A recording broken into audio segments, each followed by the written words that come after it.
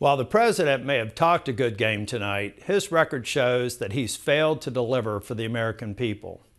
President Biden has failed on the economy, and North Carolina families have been paying the price.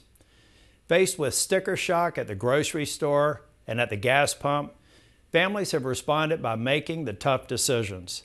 They've been setting priorities and cutting back in order to live within their budgets. Unfortunately, President Biden and the Democrats have done the complete opposite. They've been reckless and irresponsible. They've wasted trillions on left-wing priorities that have made inflation even worse. We cannot continue the current trajectory. We need to get spending under control, and we need to open up domestic energy production to get energy prices down.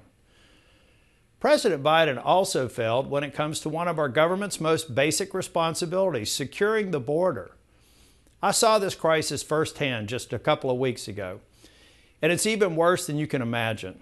Our brave Border Patrol agents are overworked, overwhelmed, and underappreciated by the Biden administration.